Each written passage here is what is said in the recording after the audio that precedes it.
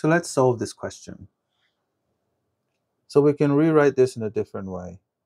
Put all the 2's on one side, all the 3's on one side, and all the 5's on one side. So this also can become 2 raised to the power 4 divided by 2 raised to the power 3 times 3 raised to the power 7 divided by 3 raised to the power 8 times 5 raised to the power 3 divided by 5 raised to the power 4.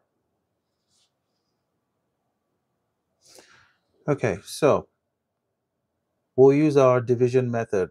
Okay, so this becomes 2 raised to the power 4 minus 3 times 3 raised to the power 7 minus 8, because we're dividing, times 5 raised to the power 3 minus 4.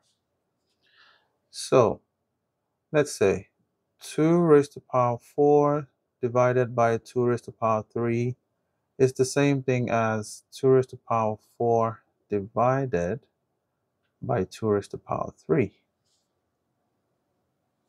Okay? It's the same thing as this.